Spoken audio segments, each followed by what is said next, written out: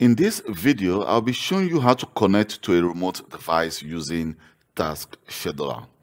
Let's say you want to connect to a remote device and perform some action, for example, create a task on that remote device. Let me show you how to simply connect to that device, that's another device, using Task Scheduler.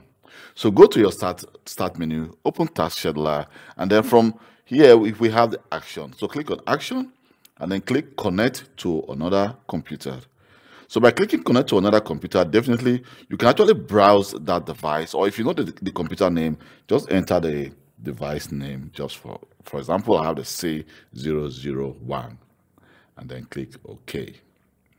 Here we go. You can see right now we are now connected to that device, and if let me just show you that I'm on a different device entirely.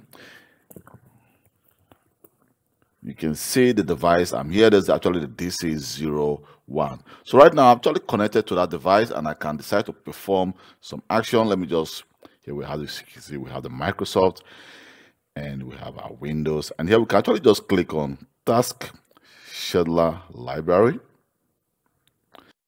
Then we can see all the different actually tasks that has been created on this device. So we can decide to actually, for example, I can decide to disable a specific task if I want to.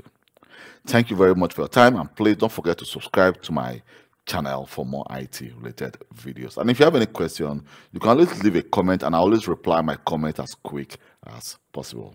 Thank you very much, and goodbye.